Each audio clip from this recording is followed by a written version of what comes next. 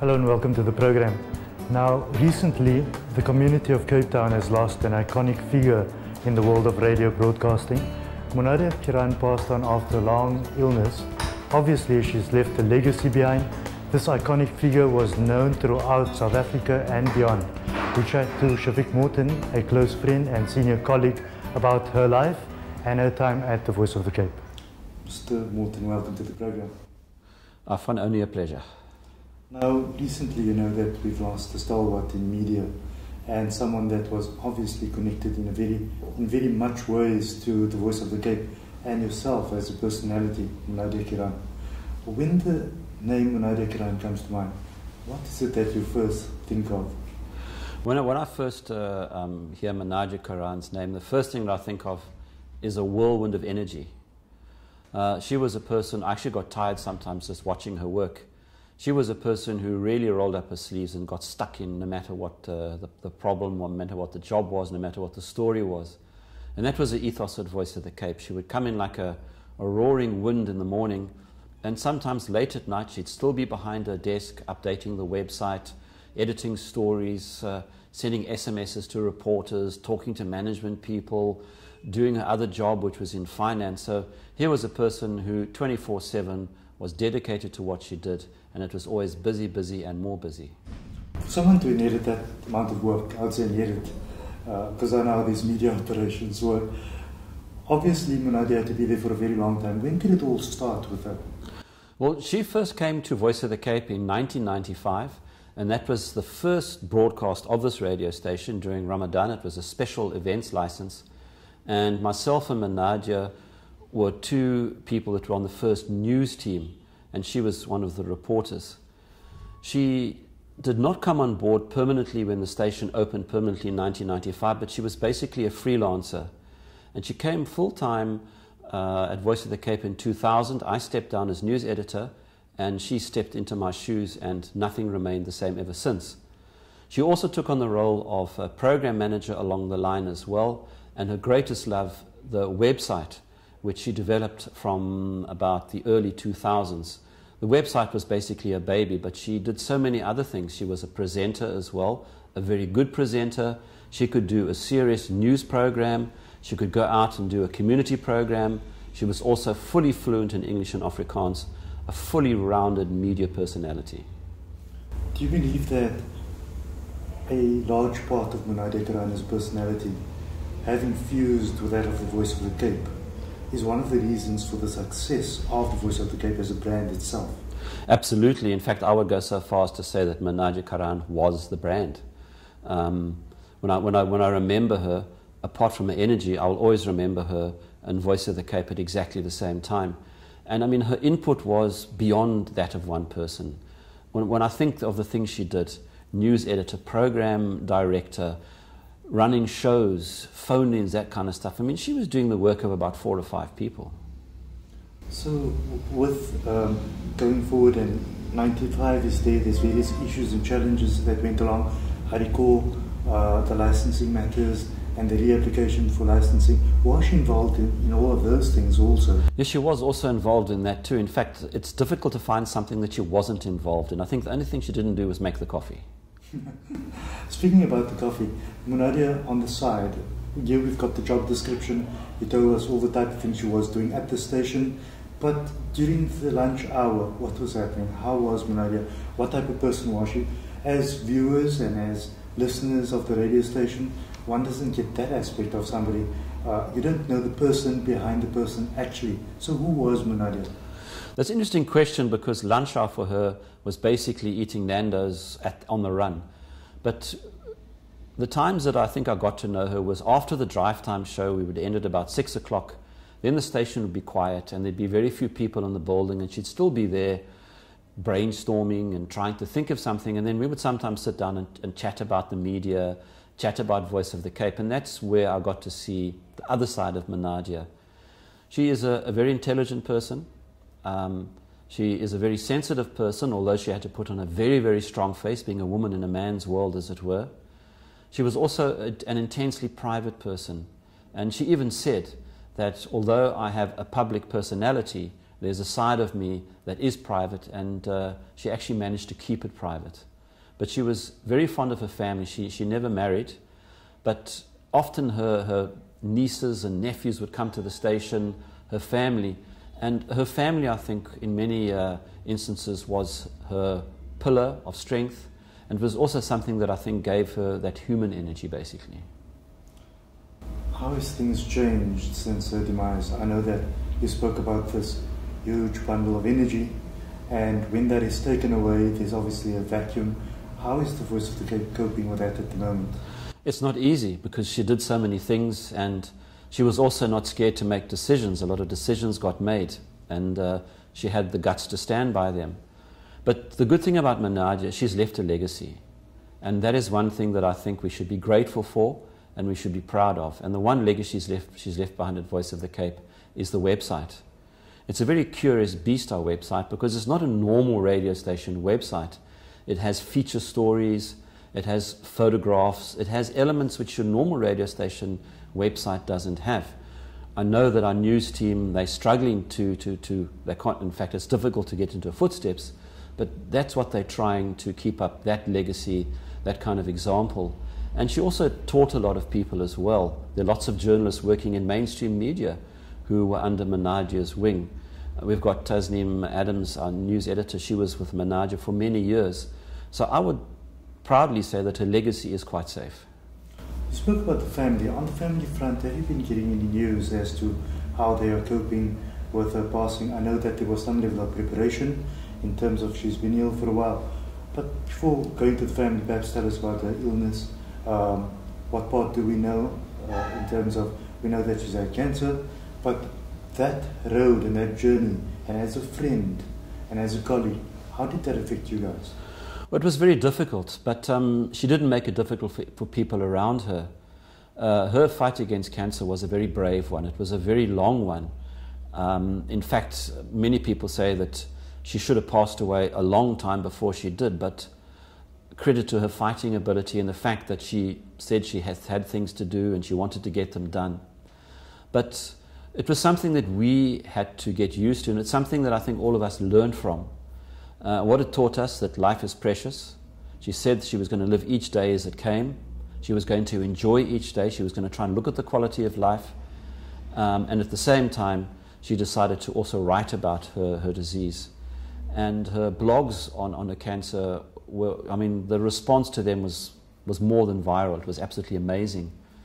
And so she made it easy for all of us to understand what was happening, what was going on. In spite of being an intensely private person, the one thing that she put out in public was the whole process of her cancer. And I think a lot of people learned from it.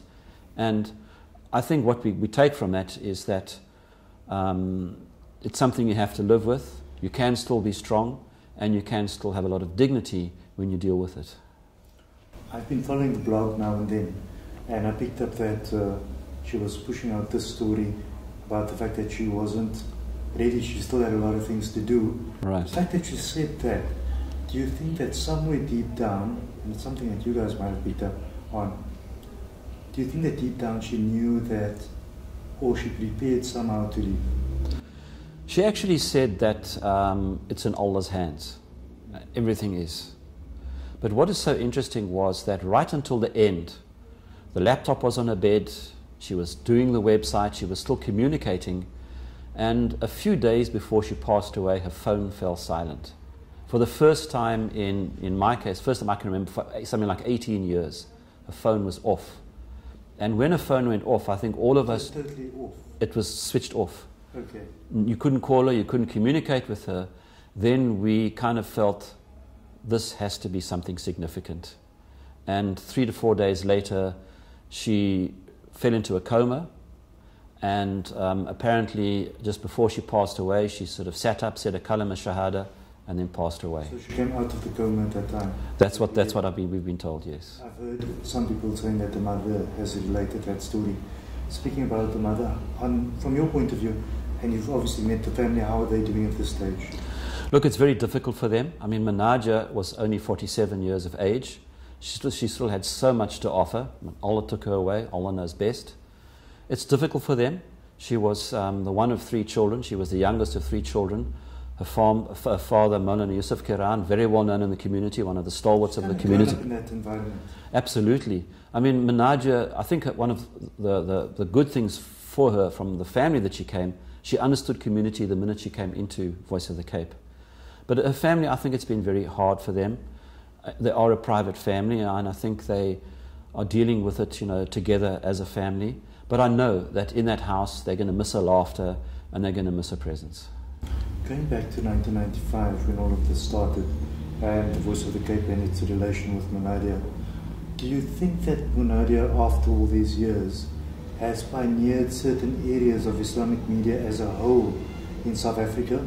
I know that there are some level of media convergence that goes on between television, radio and news. But do you think she played an overall picture with regards to Islamic media in South Africa? No, absolutely. I mean, it's no, I would say that, the word icon can definitely apply. As a woman, she pioneered women's issues on radio. She went where many angels feared to tread. She took the heat for it as well. She dealt with issues such as homosexuality, the whole marriage scenario, divorce, and a lot of social issues that many people were just too timid to deal with, and she took them face on, head on.